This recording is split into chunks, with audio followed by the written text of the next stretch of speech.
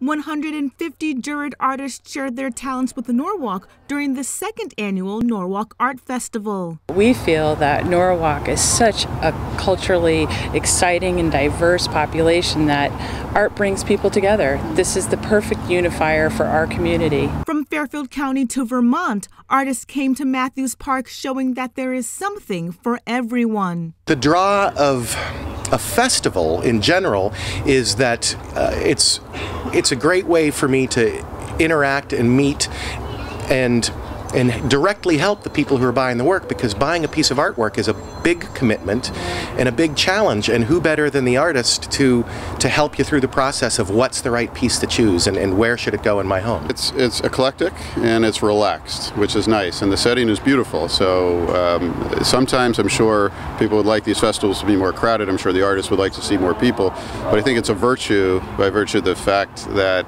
it's open and you can observe the art and talk to the artist. I really appreciate the fine art quality of this festival, where a lot of other festivals have a lot of other activities going on, and this is more like kind of going to a museum, which is beautiful. Kids were also able to get their hands dirty with interactive workshops showing off their favorite colors. Pink and red. Brown Gordon hopes the festival continues to inspire creativity in the community. To bring art and culture to Norwalk. It's a city that I care about, and it's a city that I want a great, strong arts scene in. In Norwalk, I'm Kwajerba Crawfey for It's Relevant News.